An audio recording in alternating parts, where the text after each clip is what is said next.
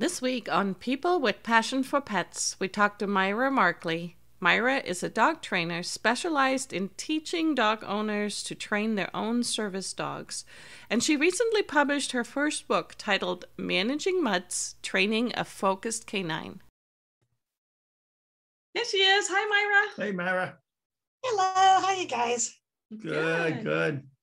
Welcome to People with Passion for Pets. Thank you for having me on. So, Myra, you are a dog trainer and you specialize in helping people train their own service dogs.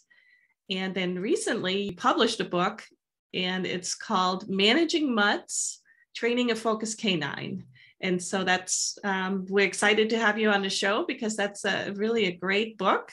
It is going to be so great for people out there because, we know that people have to wait years to get a service dog. Yes, I wrote it because I really wanted to help people learn to train their own dogs because it does take years sometimes to get a fully trained service dog. And then even once you get a fully trained dog, sometimes the bonding with the new person doesn't always work very well because they're so used to working with the trainer. So my book is to help you learn what to do so you can train your dog, and therefore everyone's trained all at the same time and you're bonded with your dog because you've been doing it from the beginning. It just makes for a better working relationship. That's right. So say you can go at your own pace with the book. If you want to work on specific parts, you go to those chapters. If you want to do something else, you go to that chapter. And then each chapter is broken up into different levels of difficulty. So you start at the easy stuff, and then maybe you stop for a while, then go back to it when you're ready for the more advanced stuff. So on the cover of your book, it shows you with a German Shepherd. Is that your dog? Yeah, that was my Raven. Unfortunately, she passed away back in June. Oh, I'm sorry to hear that. And so what dog do you have now? Right now she's a giant Schnauzer poodle mix, standard poodle mix. And she was my dog in training, while Raven was working. And of course now Zena's in charge. That's cool. So do you try to get two dogs at a time so one can train the other one as they're up and coming type of thing? Usually, yes. When one's a couple of years from retirement or just starting to slow down is a good time to start looking for another one. That way they can kind of help teach each other what to do. Now, in your book, you also have a very interesting story on how you got started as a dog trainer and trained your first service dog. Can you share that with our audience? Oh, sure. It was, years and years ago, before I had a dog, of course, and I was grocery shopping and bringing my groceries into the house and trying to get everything put away, and I dropped a bottle of ketchup on the floor. I mean, it was sealed up. It wasn't going to break, but I could not pick it up. I can't bend down to get it, and all my little grabby tools were not working because it was heavy and awkward and, slick plastic. I tried grabby things. I tried hooking little strings around it and like lassoing it. And I tried sweeping it up into the little dustpan, and the dustpan broke. I mean, it was a disaster. It sat there on the floor for about 3 days before I finally gave up. And I called one of my relatives over to come pick it up off the floor for me. And of course, during that time, I'm thinking, if I just had a dog here, the dog could have just picked it up and given it back to me. So that was when I started looking for a dog and figured, sure, how hard could that be to train a dog? Right. Yeah, that was a lot more work than I thought it was going to be, but it was an excellent learning experience. That's so cool. And tell us a little bit about your first dog. Sandy, she was a golden retriever. I actually found her at the pound, Maricopa County Animal Care and Control. And I was surprised, a purebred golden there. And she was crazy. She was a young pup. She was about 10 months old. And she tore up my house. She ripped up my couch, tore up my carpet in the living room.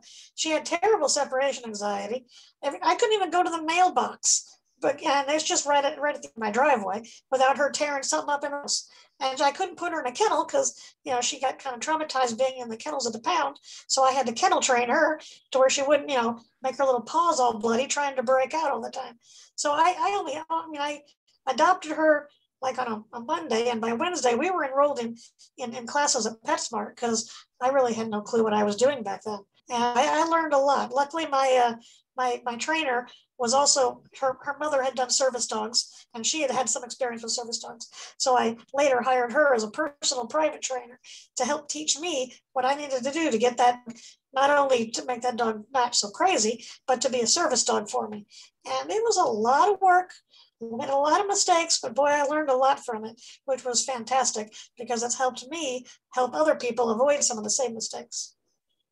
That's amazing. That is really so something. You didn't just start out with an easy one. You got like baptized right away.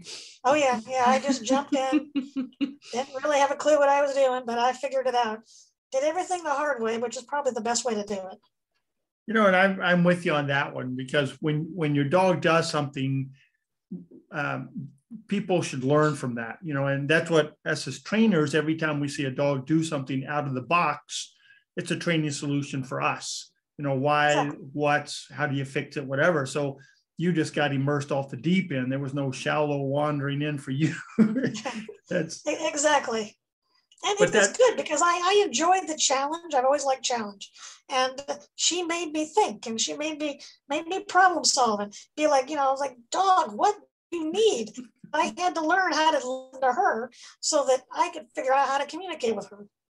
And that's what makes good trainers, is when you can communicate with them to say, okay, why are you doing this? You know, because they obviously don't speak human. So it's, you know, that's where a good trainer comes out and they look at it and go, okay, what are the opportunities here? And then how do we fix them? That's very cool. That's very cool. So let's talk about the dog. So what kind of dogs can do this? Are there any specialty breeds? Or obviously the book says Mutts, so I think just about anybody can do it as long as they can reach the item that they're looking for, right? Exactly. Any breed of dog can be a service dog. It just depends what you need the dog to do. If you need a dog for stability and bracing, you need a nice, big, sturdy dog, not a Chihuahua. You know, if you need a dog that's going to retrieving, you know, you want something that kind of has a natural inclination for it. But again, just about any dog can be to do that as long as you make it fun for the dog.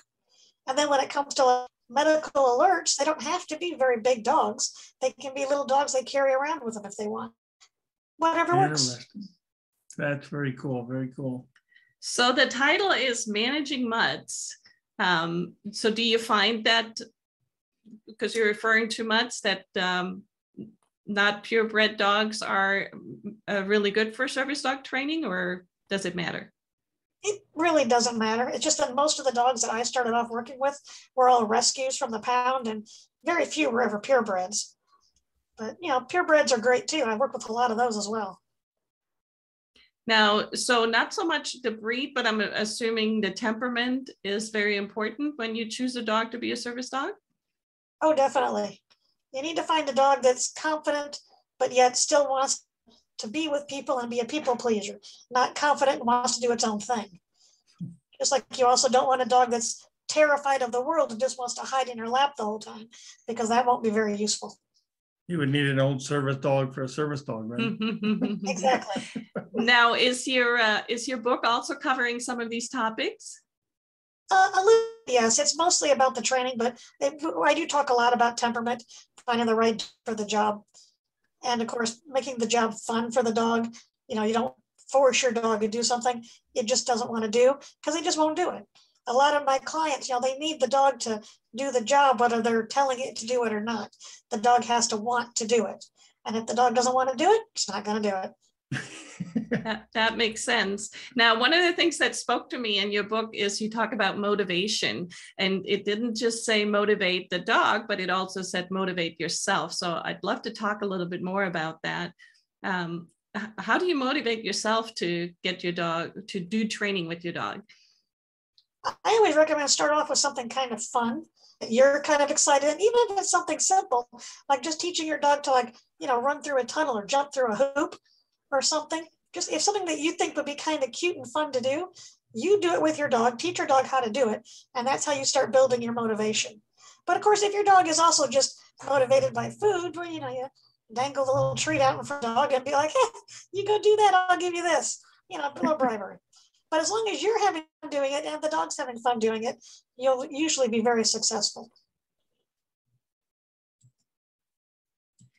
Now, you also talk obviously about motivating the dog. And one of the things that I love is that you want the owners to try different things, because at different times during the training, different things can be motivating, right? Mm-hmm. That's true. Whether it be treats, praise, loving, sometimes just doing the activity is motivating enough. I mean, some dogs just love to climb and jump. So maybe they'll do a couple of simple exercises and you can reward the dog by letting them, jump up and down off the couch a few times or something, whatever it is the dog wants to do. Very cool. So if somebody wanted to get into actually starting their own service dog, what would you recommend before they go out to the shelter or go get a purebred? What do you think the prerequisites for them to do before they actually get started in something like that if they don't have a dog? Need to really figure out what kind of dog they want and what they're going to want the dog to do ultimately. And then you have to try to find a dog that physically meets those requirements. And then you got to go out and start looking at dogs. And then, of course, decide, do you want a lot of hair? Do you want not so much hair? Do you want to do a lot of grooming? Because, again, the type of dog coat, the coat the dog has, it might be too much maintenance for the person. You never know. And then, of course, after you figure out size and temperament, then you got to go out there and try to meet the dogs. And you want the dog that wants to be with you, wants to engage with you, not the dog that's hiding in the corner. So I always tell people, you go in there, you play with all the dogs for a few minutes, and then you stand there and just wait. And just see which dogs run off to go play with the other dogs and which dogs kind of hang around you like, well, you're kind of cool. What else can we do? You want that dog. So where would you, so if you're looking for something like that, could you go to like rescues, people that have them in their homes and stuff that are rescues, and you could probably tell them, this is what I'm trying to accomplish. Do you have a dog like this, that the personality, the temperament, and the size? Yes, you can totally do that. Not all the rescue people that, house the dogs or foster the dogs, they don't always really understand how the dog's personality and temperament really is. They think they do, but the dog just loves to play. I was like, yes, but does the dog really engage with you, or does it just play with you? They kind of know the dog's personality, but they get to know the personality as it relates to, not to somebody the dog doesn't know. So the dog might be very outgoing with people it knows, but walks in, the dog runs and hides in the corner. Right. It's kind of an important thing to know too. How does it take the dog up to somebody? Does the dog adjust to change very well? And that's just questions that are harder to answer. So time-wise, I'm guessing this is pretty subjective, but what can people expect or look forward to if they start their training? I guess it depends on how much they put into it, but is there like a time that they might go, okay, I start seeing some results and this is kind of cool, like really getting into it? You can start seeing results pretty quick, but on average, it takes between 1 year and 2 years to really train a service dog. A little bit longer if you're working with it from a young puppy, because they have to wait for their little brains to mature at some point because they're just too young. But if you start off with a dog that's already like 10, 11 months old, it's already out of the puppy stuff, and you can go a little bit faster. Well, and as we're talking service dogs, I mean, I'm sure anybody in our audience that has seen a working dog out with somebody, it's not just about the task that the dog has to perform for that person, but it is also a lot about socialization and learning skills of being, out in the environment and other things like, not being reactive to other dogs, or, being able to focus, like the title of your book says, it has to be a focused dog, correct? That's correct. Yeah. That's where a lot of like the temperament and the confidence comes in, because you don't want a dog that is going to react to everything it sees. It needs to, be exposed to it, be like, oh, okay, yeah, that's no big, I'm not going to worry about it. Or if I do have a question, I should look to my owner as to what do I do, not just run off or start barking. Right. And that's just dog personality. And it's hard to find a dog like that. And some of that is a little bit of training. You take them out, you expose them to something, you work with them while they're out around these objects or anything that's scary, so they realize that it's really not a big deal, and it's still better to stay focused on your person, because your person will take care of you. So is that something that you would start first? Like, do you socialize the dog first and make sure that they can perform out with a lot of distractions? Or do you first teach the dog certain skills that you need or tasks that you need the dog to perform for you? Usually I start off with just teaching the dog basic communication, which is like the first 3 chapters in the book. There's like 3 sections of it. You've established communication with the dog, so the dog understands what you're kind of saying and you're understanding what the dog is saying, then you start socializing out a bit more. Because if you just go out places, the dog has no clue what's going on, doesn't have a clue what you're saying, doesn't have any confidence in your ability to understand what it's saying, it's just a recipe for disaster. So you always start off with just basic obedience and communication. And then you start exposing your dog to small things and see how they handle it, and then slowly build up and escalate until you get into, bigger crowded situations. But the entire time you keep working on obedience, obedience, obedience. So the dog knows what to do, even in unknown situations. And that really speaks, I think, to us too, as, we're dog trainers as well. Because that, we always feel that structure. If the dog knows that he can rely on you and you're his safe place, then he obviously is much more confident out in, public situations. Exactly. Yeah, the dog needs to know what's expected of it and how to react when something unexpected does happen. So as far as building a foundation, that's a good segue into obedience. Is if somebody has a dog or wants to get a dog, they can start out with some Canine Good Citizen or some kind of basic obedience class to get started, to give them a good starting spot. So if they get the obedience under control, then they can go, okay, now I can focus on the service dog part. Exactly. That's what I always try to do too. Focus on the obedience and a little bit, outside out in public, but usually dog-friendly places, just to get them exposed to stuff. But I always, whenever I take students out with me, I always make sure they've actually completed the Canine Good Citizen before we really go places that dogs are generally not allowed. Like you started out the conversation and saying you have to learn how to communicate with your dog and your dog has to learn to communicate with you. And I think obedience is a great way to establish some of the foundations of that. Yes, it is. Yeah, I always recommend at least the Canine Good Citizen. Most of the dogs that I work with, we also do the urban and the advanced test as well. And then, of course, the public access test and everything else that service dogs need to go through. Which anybody with a dog got to do anyway, just to have a nice, well-balanced dog to go out in public. Oh, yeah. No, I totally agree with that, too. There's a lot of people out there that have dogs that have no clue how to behave. Yeah. And, I think that's always one of the things that probably people kind of wonder is, how do you get a dog to be focused on you and because as a service dog, they kind of have to ignore other people. They don't necessarily are supposed to interact or get all excited when they see another dog. So how do you teach some of those behaviors to a dog? Well, once you've taught your dog during obedience to not only follow commands, but we use the command, focus or watch, which means look at me, pretty much all the time. And you constantly are rewarding the dog for they acknowledge something over there, and then they look back at you and you're like, oh yes, good dog, give your dog a treat. So they start oh, something, okay, what do I do about it? And they look back at you and so they learn to just kind of ignore stuff there and stay more focused on you, which is what we need them to do anyway. And it does help make them less reactive. But again, a lot of times they're just like a couple of dogs I've had that they get really excited when they see other dogs out in public and they really have a hard time focusing. So you have to spend a little extra time, working with them. See that dog way over there? Okay, now focus on me and let's do some fun games over here. And then slowly get closer and closer to where the other dog is until they can practically be sitting next to the dog and ignoring it. But it does take a while. Yeah. Well, and that is one thing that spoke to me too.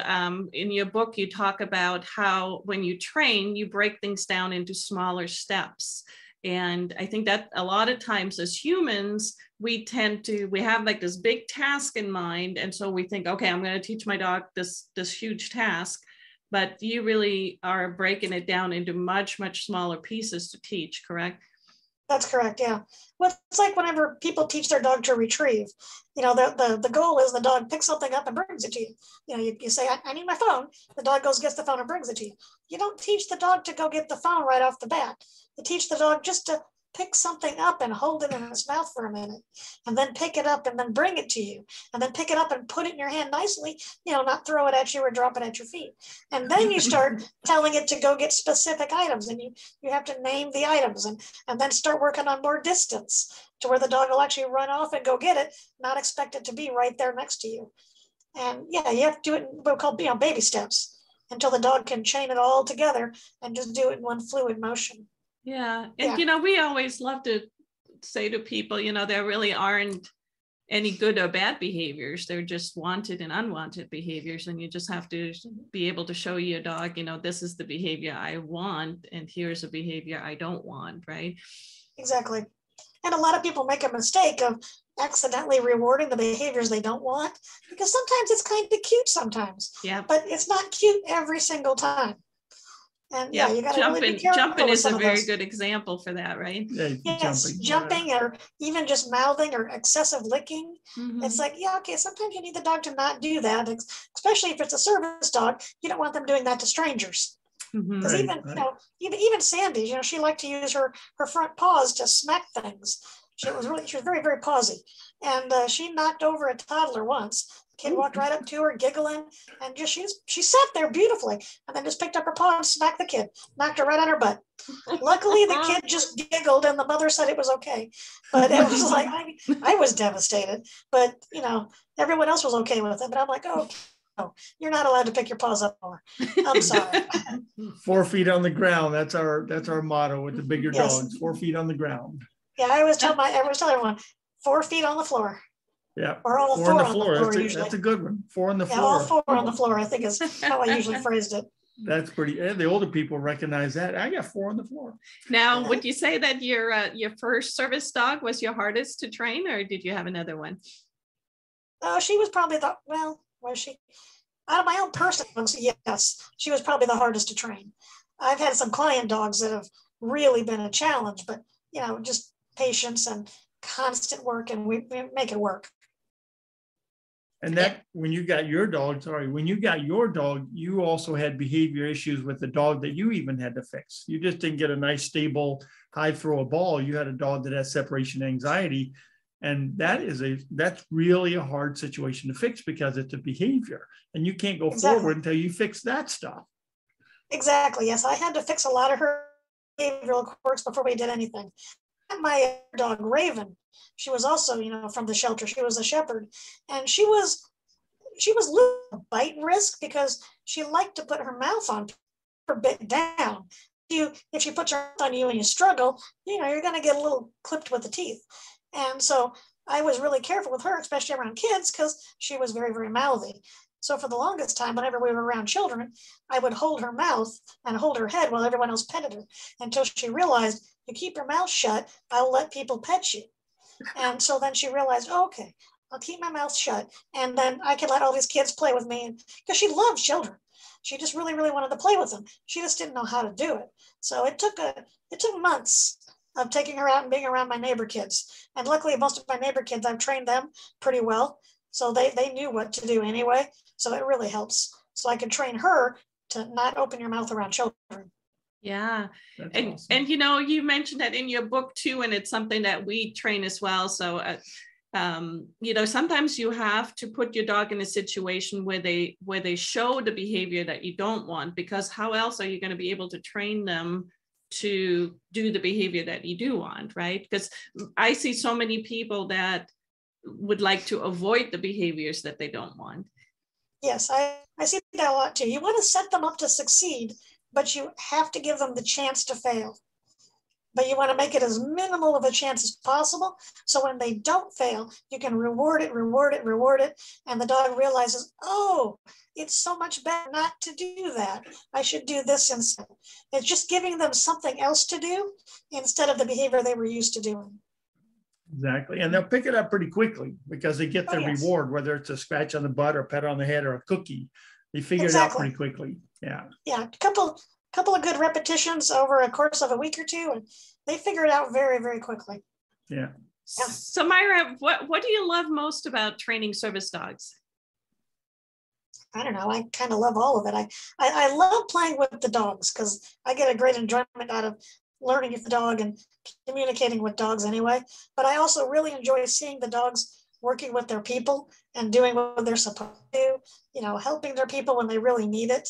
Like when, a fire truck's going by and they can tell the person is deaf, don't walk out into the street. We're not going there. There's something coming, or, telling them when their blood sugar is getting too high or too low. And the dog's really doing what it's supposed to do and, keeping somebody safe. And that has to be such a rewarding job to bring, a dog and a person together and not only bond as a dog and an owner, but also as what you just described of a service animal that can truly, save somebody's life or make somebody's life so much easier. Oh yes, it's very rewarding. That's the best part of the job. Mm-hmm. So where can people find your book? Right now, just on Amazon.com. Yes, so please, yes, buy the book. It would be awesome. Let me know about, if it's any good. And, I always tell people it's okay if you find spelling mistakes and grammar mistakes, because this is my first book. They're in there. If you want to send me a list of where they are, I'll fix it in the next edition. I swear. I just need some help finding it. Yeah. So, and of course, we'll always be sure to share the link in the description below the video so that people can get your book right on Amazon. And it's available in paperback and hard copy, correct? That's correct. Okay. It's a great resource. It really is. I mean, it's such a specialty book that normally people have to wait for so long to get a dog that they can keep it in house, sort of thing. It's a great idea. Yeah, this way you can get your dog and start training right from the very beginning. And another good thing about the book is I tried to write it so that I can tell you how to train if you're standing up or you're stuck in a wheelchair. Because the methods change just a little bit when you're stuck in a chair. Sure. Not a whole lot, but there's some slight differences. And I tried to reference that for just about everything where there was a difference. Amazing. Mm-hmm. Yeah, you are definitely a great resource for anybody out there that's looking to train their own service dog. So again, we'll share the link for your book. And if you are in the Phoenix area, I know that you are also the founder of a training facility here in the Phoenix area. Share that a little bit. Oh yeah, well I founded a trained dog training facility called All Four Paws Training, and it's actually located in Tempe. It's off the Southern and the 101. Very so you can nice. always go there for group classes. Excellent. Well, thank you again. That was great information. It was nice to see you again. It was good to see you guys again too. Good. Cool. Thank you. Take care. All right, Myra. Bye. Bye. Thank you for joining us today on People with Passion for Pets. We're Jim and Bee Walker, and we share the adventure of life with our dog Apollo and Heidi. For more adventure videos, check out our YouTube channel, Modern Canine Vlog, or visit our website, www.mcs.dog. And until next time, keep your paws on the road.